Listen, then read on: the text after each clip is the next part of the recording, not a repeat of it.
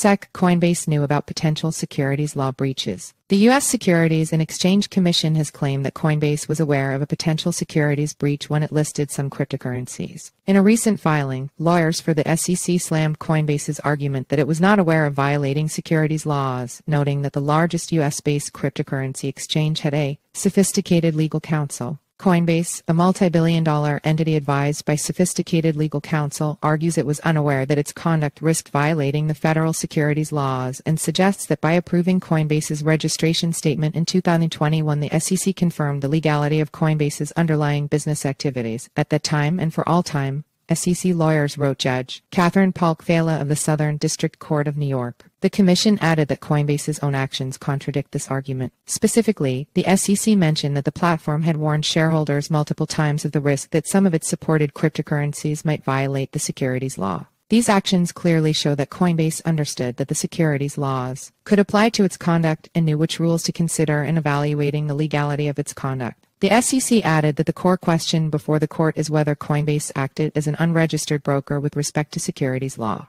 In response to the SEC filing, Coinbase Chief Legal Officer Paul Grewal said the allegations are more of the same. They ignore the plain requirement in the Supreme Court's holding in Howie decades ago that an investment contract first and foremost requires enforceable rights against an issuer. It requires more than just an investment of money, etc.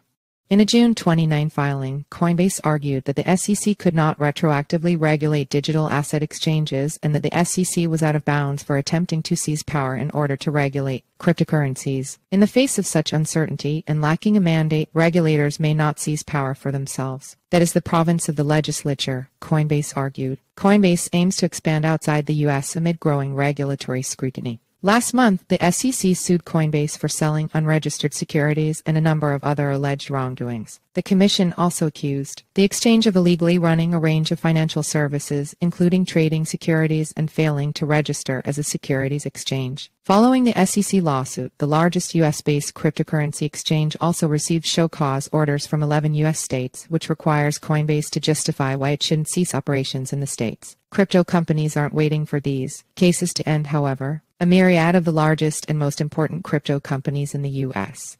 are already considering fleeing to friendlier countries. Coinbase, for one, has opened up a new business in Bermuda and may launch an international exchange.